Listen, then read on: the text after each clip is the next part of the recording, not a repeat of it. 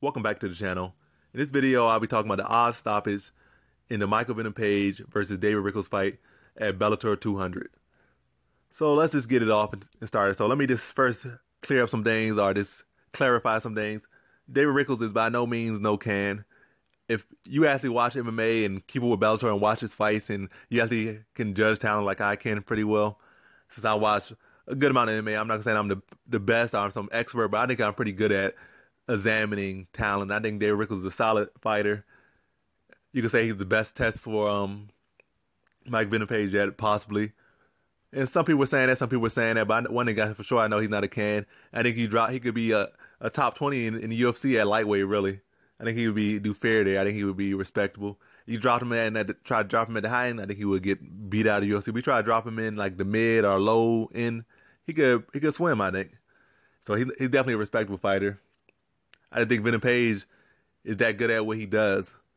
You could say he's not this, not that, and you might be right. But as far as his striking, I think it's legit. His confusion is legit. His showboating is legit. That's what he does, and he does a good job of throwing people off at what he does.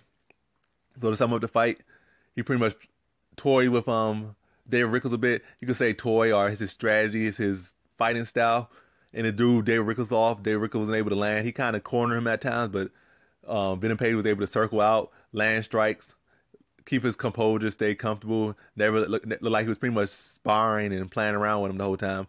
But kept his composure, did what he had to do, and made David Rickels look bad throughout. Dropped him towards the end with a blitz, straight, caught him, sat him down, almost caught him with a follow punch. David Rickels got back up, made it to the, I think then the bell ended shortly after that when David Rickels got back with his feet. Then early on in the second round, he pretty much got caught with the same blitz again. It didn't drop him, but bust him open. He got taunted by Michael Venom Page, and then he pretty much waved it off and like, I'm done. So I think what's really was the reason why David Rickels quit, because David Rickels is actually a tough fighter. He doesn't quit unless he gets knocked out.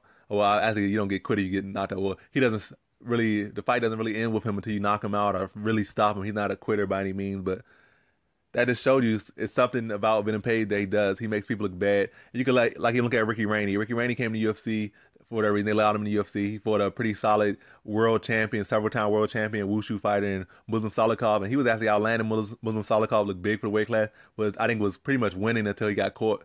I think it was the second or third round. So Ricky Rainey's not no can. And he fought Douglas Lima, and that's the one that was the Bellator champion, not Diego Lima, not to be confused. Went to decision with Douglas Lima. And when Venom Page fought him at the time, he pretty much embarrassed Ricky Rainey worse than anybody has ever embarrassed Ricky Rainey. Ricky Rainey usually like a respectable fighter, looks solid, looks decent size, decent shape, well-rounded skill set. But against Venom Page made him look small, frail, weak, look unsure of himself, and he made him look like a can off the street. That's how Venom Page fights. You try to strike with him, unless you're pretty much in comparable level of striking, he'll make you look very bad. Or unless you choose not to engage, like some of the opponents that made it to the decision with Venom Page, because he relies on making you look bad and you're falling for his counter and following his game plan. But you don't want to fight. You choose not to fight and choose to survive, then you can make him look bad. Or at least make him not look as dangerous or look as effective. For sure, not as effective. You're not only not trying to fight because he relies on counters. You're not trying to give him anything to present anything for him to counter. Of course, he's going to look not as flashy or as good. But in the Rickels fight, Rickels tried to be aggressive at times. Pretty much the whole fight tried to be aggressive. He tried to get in his face, tried to land shots, but he couldn't land us. He tried to throw things, he was way off. And then, like I said, he got stopped and I think the reason why he got stopped in the way he did, or he quit in the way he did, I think it's frustration, because a lot of times when you're fighting regular fighters or you're fighting normal fighters, you're just fighting. It's not no bunch of showboating. You're not missing by that much. You're landing shots here and there. Or if you're not landing shots, you're getting hit. And it's like, you're like pretty much fighting on instincts. I think when you fight somebody like Venom Page, or you could say maybe Anderson Silva, or, well, really, I'm going to say Venom Page and Anderson Silva, a lot of times they get you frustrated. So the good thing about fighting or training, you train so you get that, pretty much that ultra instinct, like Dragon Ball Z reference or Dragon Ball Super reference, where you, pretty much a lot of times you're fighting off instinct. You're not thinking about your cardio as much.